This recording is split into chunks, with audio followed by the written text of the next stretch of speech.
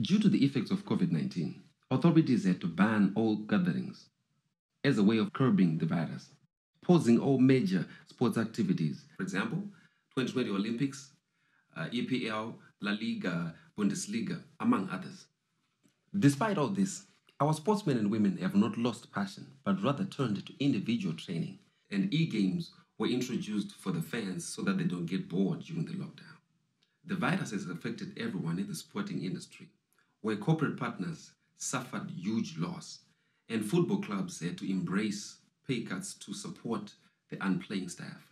However, in Zimbabwe sport, CAF declared that all Zimbabwe stadiums are not fit for international games, which came as a disappointment to the fans as they had to watch the supposed local games being played outside the country. Now, in a bid to solve all this mess, the former Olympic gold medalist swimmer, currently the Minister of Sport and Recreation, Dr. Kirsty Coventry, had to lobby for renovation funds. Now join me in the studio as I talk to the comic pastor and Method Mwanjali as we discuss about how coronavirus has affected life and football.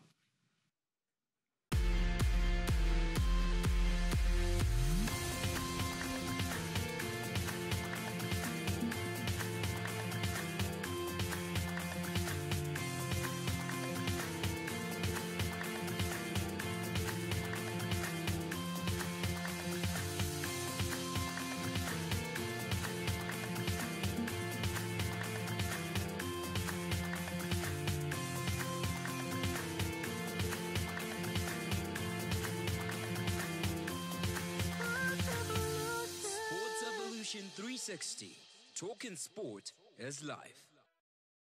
Welcome to Sports Evolution 360. I'm your host, POZW. Today it's all about football. And today I have a special guest, one that I like to call a controversial guest. Please help me welcome Prosper, the comic pastor. Steve, how are you doing? I'm blessed. How are you, man? Why controversial? Oh, what have I done? What have I done? Ah, come on, man. Everybody knows you're I'm not controversial. You are controversial. Award-winning comedian, not controversial. Okay. Okay. Yeah, award-winning. How you doing? Okay, I'm doing great. So how's the family? We're better. We're better. COVID-19. Yes. Forced to work from home with your wives and children. It's not an easy thing. It's a new environment. You can't just go out for lunch and just say, I'm going out for lunch and buy your own food. She has to ask you where you're going. You see, so now it's hard. but we're there. We survived it.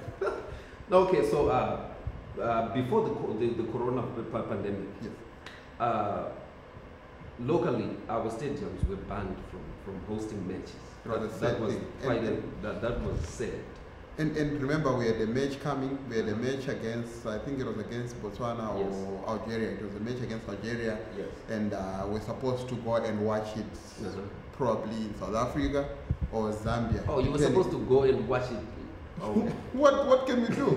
We are the fans. Yeah, so really the government, I think, was going to fund our transport and hotels, and then we go support.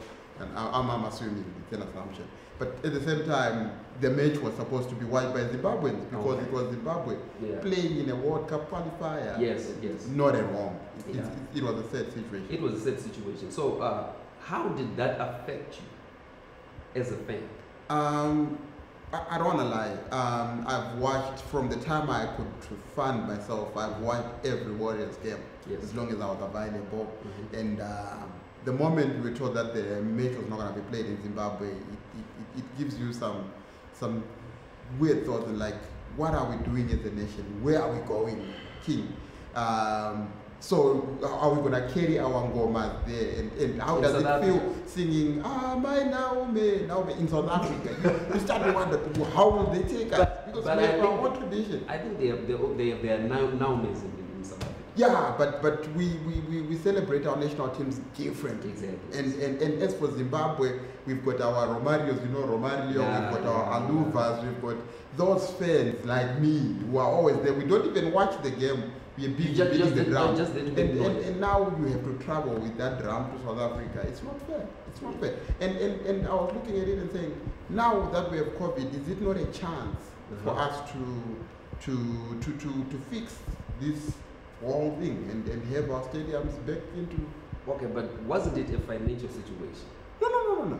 It's reluctance from the mother bodies, Zifa, Marina, it was, no, I'm not saying that. I did not say that. But what I'm saying is these guys know.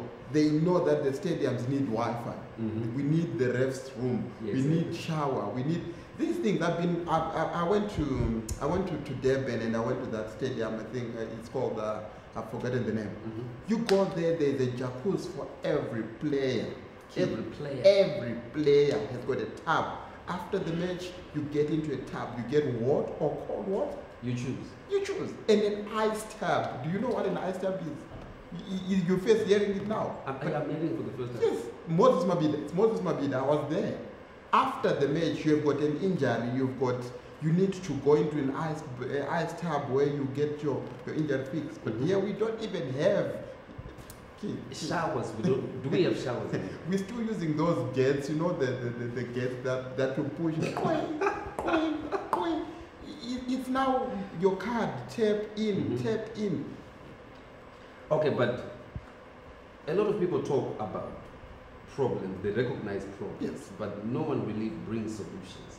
Okay. Now, what if you were given the opportunity to run FIFA? Okay. I didn't say anything. Okay, all right. What if given the opportunity to be the Minister of Sports? No, okay. to solve this situation. Oh yeah, speaking of Minister of something, I saw your video.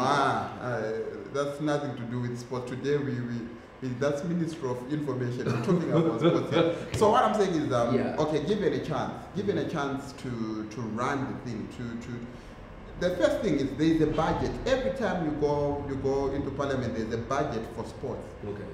Okay, we only worried about soccer today because that's what we're discussing. But talk of swimming, do we have a swimming pool in Zimbabwe where we can have a proper competition? Talk of other things. So now this money that we receive, you receive as a minister, you receive it as a permanent secretary. I don't know who receives the money as the Zimbabwe president. The money, we also have got sponsors where people who are coming in on board saying we want to sponsor the thing. The money should not be channeled into your diesel and petrol and hotels. Yeah, because these guys are so good in saying, I'm moving on a national business, on a whatever business, and then they are sleeping in nice hotels using a lot of fuel, chewing cars, and then they say, the budget was finished on fuel. And this is the money that you're supposed to invest into the sports things, into the national sports stadiums. Go there, do the painting, do the lawn. The guys, and surprisingly, after the story came out, then they said, the stadium is being fixed. We saw people sweeping using palm leaves, you know, the palm tree leaves. They were using those. You look at that. I remember the game against Tanzania. I was there. The stadium markings were being washed away by the rain. And they to bring hand people doing the markings using hands. It's a shame. It's a shame. And when I say it, it seems like it's a joke, but I've seen is it that we don't have we are not that serious with sport, or what can it be? We don't take it as a career. We take it as a job. We all assume that Munandamba Bora Airombe. And other countries have moved. This is where our major setback is, because we take it like it's a job. We've not yet valued anything that has got something to do with sport. And then after that, we expect the players to leave. We don't want to go to the World Cup. After that, we expect the players to take us to the World Cup. Yes, and bring us the trophy. We're calling these guys and saying, I know Zimbabwean players are not good. Guys have got names. So it's not the players' fault. It's administration. Which stadium? You go to National Sports Stadium, there is no gym equipment. There is no proper gym where people can come in and do proper. When I'm talking of proper, we're talking of running things. All our players do is run up and down, maybe do a little bit of weightlifting.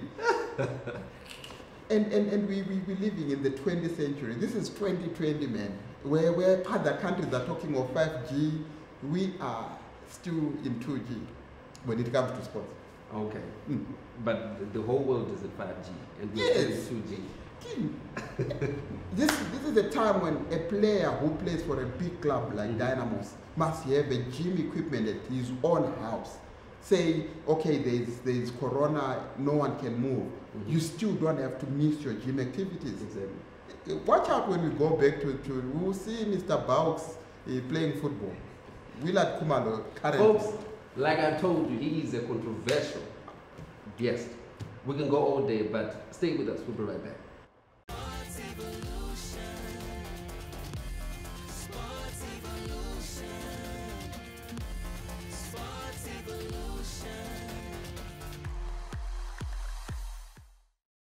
Welcome back to Sports Evolution 360. And as promised, the man is here with me. Please, help me welcome Method Mwanjali. How are you doing, my brother? I'm good, how are you? I'm good. Thank you. And I have to say, you're looking really great. Thank you, bro. You too. You're one player who really knows how to represent your brand very well. With the suits and We're just trying to keep up the appearances, my bro. Yes. Keeping up the brand up there. Okay. Yeah, that's what I'm trying to do. Okay. Yeah. So let's just jump right in. Tell me, who is Method Mwanjali?